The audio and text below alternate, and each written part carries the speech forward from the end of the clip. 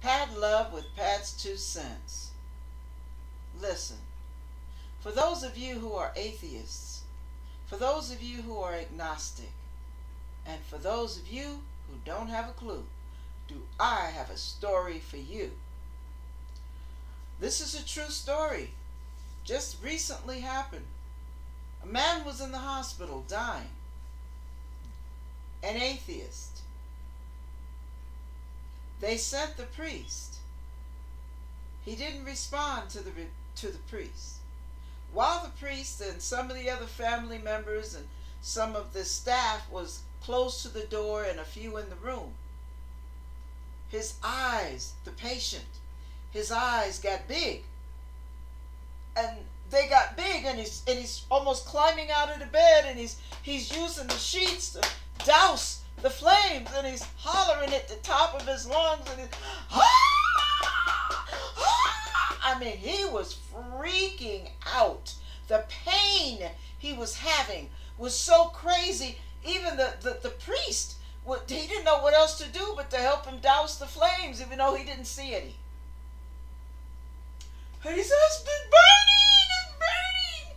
Well, after the staff got inside trying to calm him down, poof, he dies. Now this is what I have to say about that.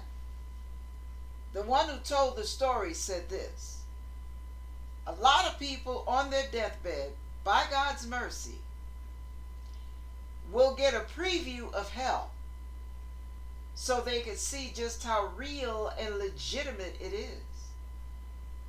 To give them a split second to change their heart and ask God for mercy. Because you know God, He forgives and He abundantly pardons. But this guy didn't do it. What the man, when he told the story, he said what God did with this man was He brought hell to him. He brought him a preview of what it was going to feel like. To give him a moment to cry out instead of hollering in pain. He could have cried out, "Jesus," or "God have mercy," something. It never dawned on him to pray.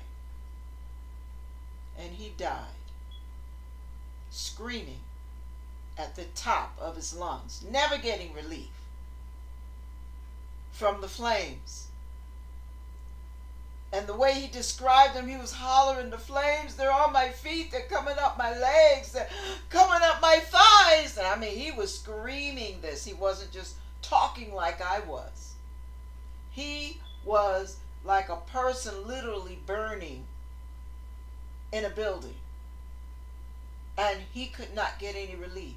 The screams, they were blood-curdling screams. It was so loud. People down the hall in other areas were coming up to see, you know, what the fire was about. Is there a fire? That's how real that man felt it. And there was nothing on him but bed sheets. Nothing. So for those of you who want to assume, you know what they taught us in elementary school, what assume made out of you and me. When you assume,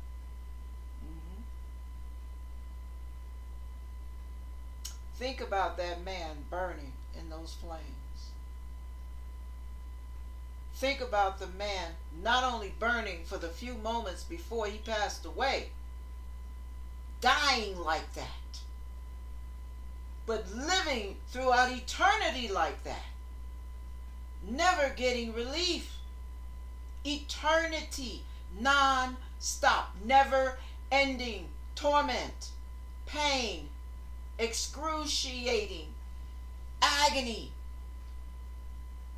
I mean, I've been burnt, you know, a little boiling water, a little hot thing touched me, but I'm telling you, it would take sometimes an hour for the stinging, the burning sensation to go away.